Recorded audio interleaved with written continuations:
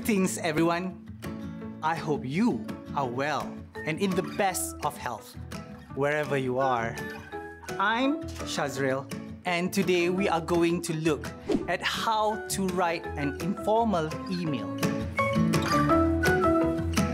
We will learn about the structure of the informal email, how to plan our writing and construct the email using appropriate language, form, and style. Before we begin, how about if we dwell into some of the examples of how people stay connected and communicate these days? Technology has played a truly significant role in the evolution of how people interact with each other. I'm not going to go as far back to the times when people used to send smoke signals or telegraph, although if you consider it closely, those are, in fact, some of the earliest technology of communication. But let's look at the means of communication people are using nowadays.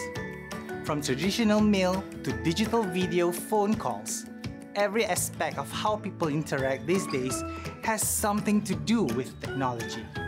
Today, we have text messaging through free multi-platform messaging apps that lets you make video and voice calls, send text messages, and more. Nevertheless, we still use services and communication means such as emails as well as letters and postcards. Apart from that, it is also common for people to go on social media sites to stay connected and updated with each other. My point is, there are so many ways of interaction for us to choose from. So, which one are you familiar with? Okay, back to our focus for today. In this lesson, we are going to focus on writing an informal email. Informal emails are different from formal emails. Well, at least in terms of the people we send them to.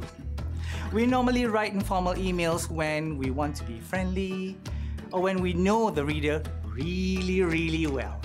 Also, if the intention of us writing the email is not official and basically just to us or convey simple messages.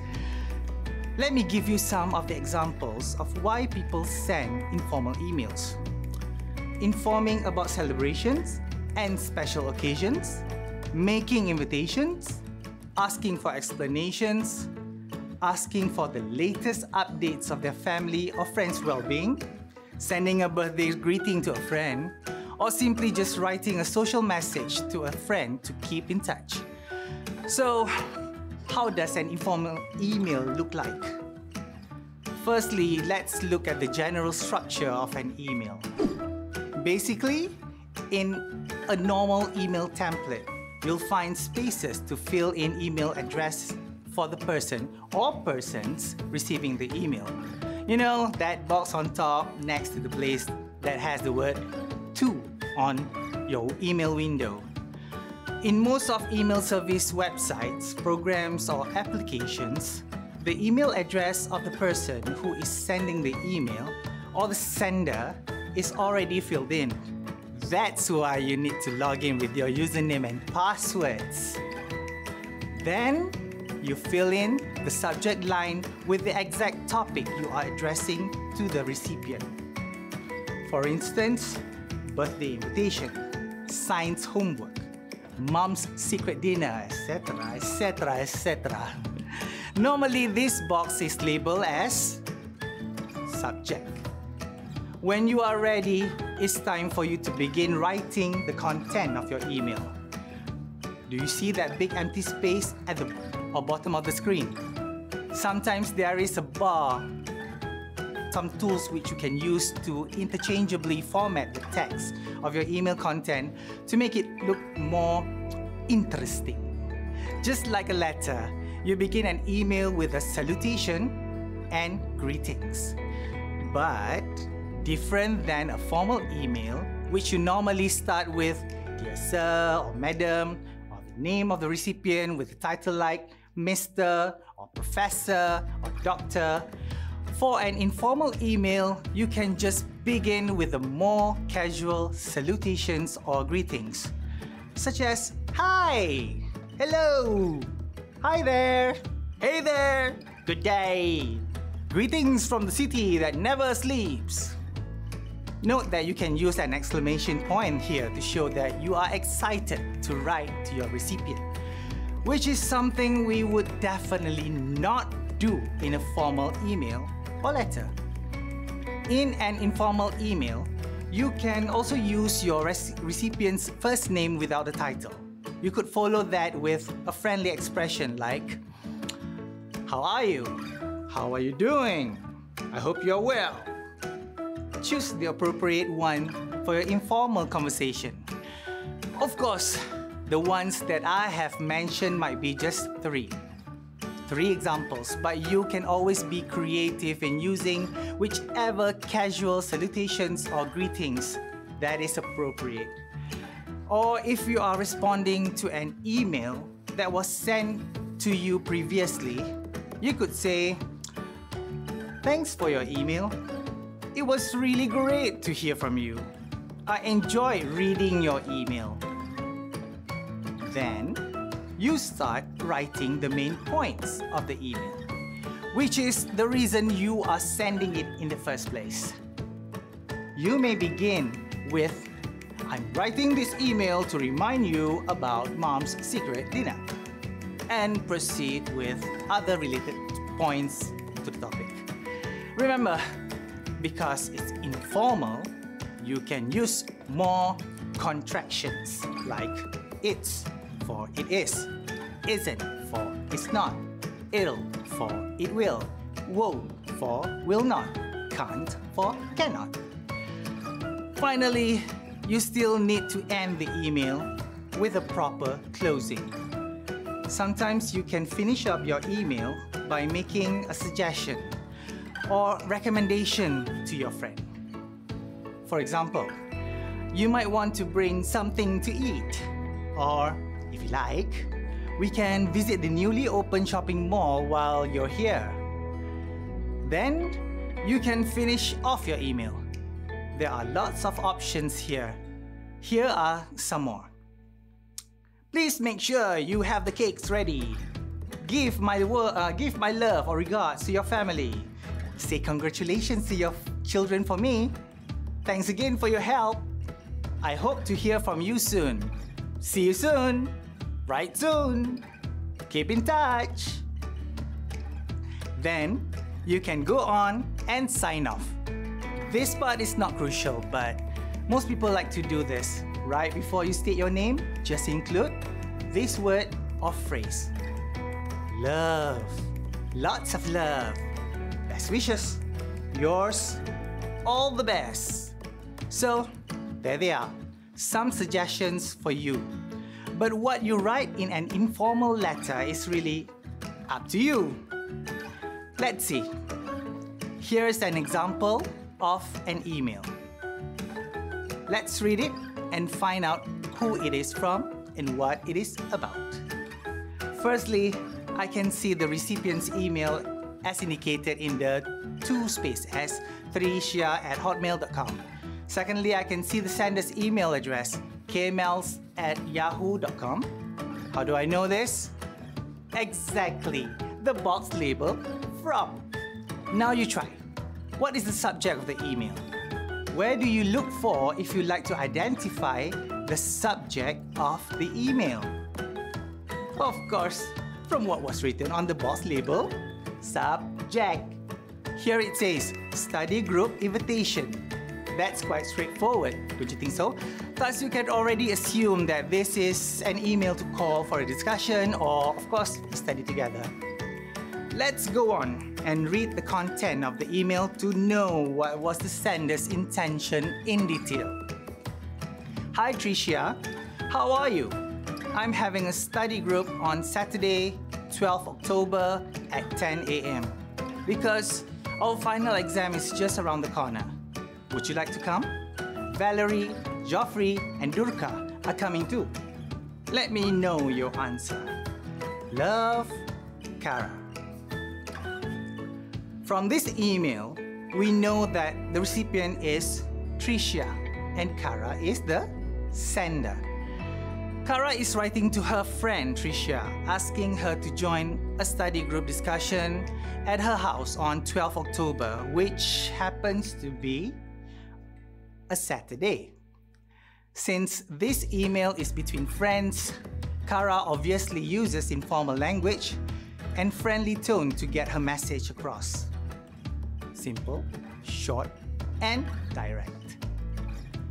Do you know who else other than friends that we can send informal emails to? Yes, you are right. We can also send informal emails to communicate with our family members. Similar to any writing task, you must always plan what you are going to write. You must know who your audience are, because this sets the tone and language that you are going to use in the email. I mean, it is true that you send informal emails both to your friends and your mom, but you're more careful with the language used with your mom than your close friend, right? Then check the purpose of your writing. And before you begin, it would be a good idea if you learn some useful phrases or expressions that can help to make your writing sound more natural. Just like how I have said before this. You can start your email using friendly greetings or questions like hi, hello, or how are you, or how are things, how is it going, or it's good to hear from you. Here's how you can end the email in a friendly way too, using these expressions. Bye. Bye for now. See you soon. Speak to you later. That's all for now. Write soon, or write back soon and tell me all about it. Apart from that, here are some useful expressions you can use in your emails. These expressions usually set apart between formal and informal emails. Therefore, and I will repeatedly emphasize, you should only use this in informal emails. Here are the expressions. I really miss you. Sorry, I haven't been in touch for such a long time. I love reading your emails. Good luck! Sorry for not answering your last email, and I've been meaning to write you for ages now. The next email is from Charlotte, replying to her friend Alice. Charlotte is helping Alice to write about a project that they did some time ago. Let's read it together. Hi Alice! How are things? It's great to hear from you. I really miss you. That's an interesting project your teacher has given you. Why don't you write about the special day we had at school a month ago? Everyone made or gave things to sell. There were cupcakes, bread, pizza, books, pictures, and clothes. Our families came and we had a party. It was fantastic. We made £1,600. We gave all the money to help protect honeybees. A lot of the natural habitat for bees has gone because people have built houses and roads on it. We need to save the bees. Good luck with your project. Please write back and tell me about it. Bye, Charlotte. There were some expressions used in here that you could also use in your writing. Do you know which ones? Let's go through them together. Try and locate them in the email which appears on your screen. Look carefully. They are: Hi Alice. How are things? It's great to hear from you. I really miss you. good luck with your project. Please write back and tell me about it. Bye. Also, in the email, you can see that Charlotte has used a friendly opening asking about the reader. She also used a friendly ending with informal expressions. Information about the things people do to help protect the planet, and the information about the environment.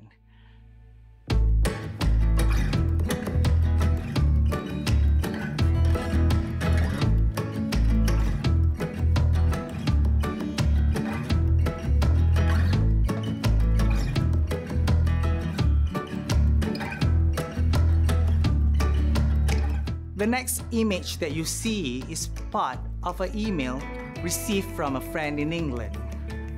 She needs help with a certain information for her to complete a project-based activity.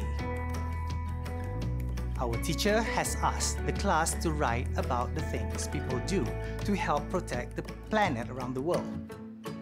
I want to write about what people do in your country. Can you send me some information? Based on this email, what type of text do you have to write? Yes, you are right. You are supposed to write an email to a friend. What will it be about? You will share what people do in your country to help protect the planet. What does your friend need to know? She needs information about what people in your country do to protect the planet. So, will it be formal or an informal email? Yes, it will be an informal email. I think we have already covered that it is important to make a plan before beginning to write. So, let's check out some tips in planning your writing task properly. Firstly, you need to read the task carefully and underline or highlight the key points. Then, think about the information you need to include in the email so that every task is answered. Next, decide what information you are going to write in each paragraph and make some notes for your reference and to keep you in check of the ideas in your writing. Last but not least, check that you have included all the points in logical order so that it is easy to be read and understood by the reader. Now we are ready to tackle the next task. Let's read the next email. We are all making posters at school about renewable energy around the world. I want to make mine about renewable energy in your country. Can you send me some information about it? So, the instruction is, now write an email to your friend giving some information about renewable energy in your country. Use approximately 100 words. So in this task, what should you do? You're going to write a reply to your friend using an informal email and provide some information about renewable energy in your country. Don't forget that you have to write within the 100-word limit as mentioned in the task. Why don't you try to write a simple reply to this email?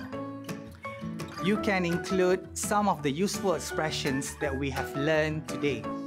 So, do you remember them? Here are the list again. Let's go through one by one.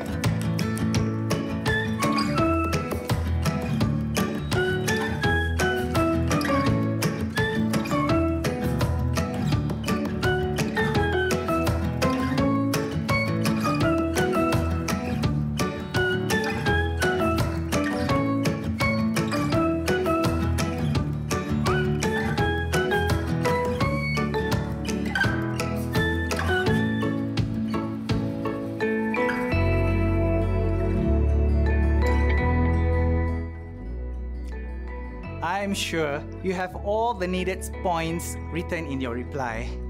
Let's take a look at an example reply from Carl in Canada. Read what he has got to share. Hi Laura, how are you? That project sounds fun. Canada has many examples of renewable energy. One of the biggest sources comes from wind power. We have about 3,000 wind turbines across the country. Another source, which is not as popular, is solar energy. This is where the sun heats solar panels placed on buildings. As a result, they light or heat that area. The problem with this energy source is that it's sometimes cloudy here, which is why it's not as popular. Good luck with the poster. Send me a picture when you are finished. Bye, Carl. Carl has used appropriate greetings and ending, as well as useful expressions in his reply. We shall highlight them. He used the greeting, "Hi Laura, how are you?" And then he proceeded to end the email by "Bye, Carl." He used useful expressions, "That project sounds fun." "Good luck with your poster." "Send me a picture when you are finished." Let's see if Carl has provided all the information needed by Laura in his email. Write about things people do to help protect the planet. In his email, Carl mentioned about the 3,000 wind turbines across the country and the use of solar energy where the sun heats solar panels placed on buildings in Canada. That's wonderful! Thank you, Carl. I'm sure you too have managed to write a reply with all the information needed. Well done! Go ahead, give yourself a treat or pat on the back. Here's a recap on what we have learned today in order to write an informal email. Do keep in mind that informal emails are for family and friends. Even so, language use must always be polite. You should use friendly greetings and endings as well as expressions to help make your writing sound more natural. Also, plan your work properly by just do all this. Underline the key points in the task so that no important information is left out unnecessarily. Think carefully about the information to be included in the email. Then, read the task again just to be sure. Make notes on the information for each paragraph. And don't forget, use the appropriate vocabulary and language to get your message across. Oh, before I forget, also check that all points are in logical order. Let's do this simple quiz just to check your understanding. Which of these are used for greetings in informal emails?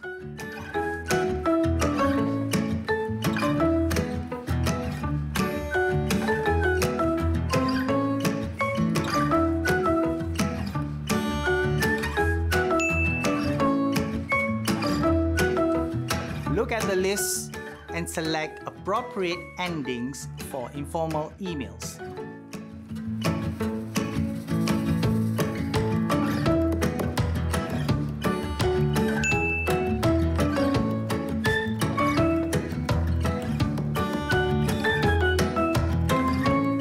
A list of expressions for emails. Which ones belong in an informal one?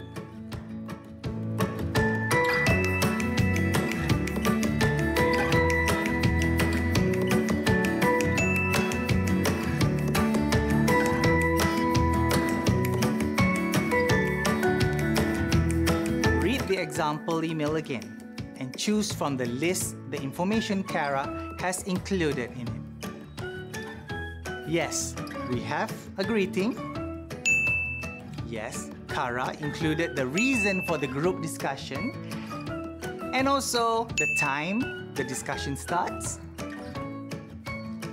as well as the date of the discussion. She also mentioned the details of others who are coming. But no, she did not tell the reader to keep it as a secret. Nor did she say that the reader could bring another friend.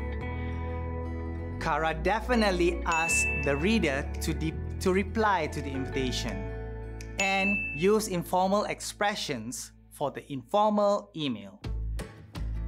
Now here's an email from Aini. Let's read what she has got to say. Hi! How are you doing? I know I haven't written for a long time. I'm terribly sorry for that. I'm writing in to let you know that I'm back in town for good. So, I'd love to meet and catch up with you and Mirza. I'm in the midst of unpacking my things. So, shall we meet next Saturday at Moonbeam Cafe? How are you enjoying your part-time job?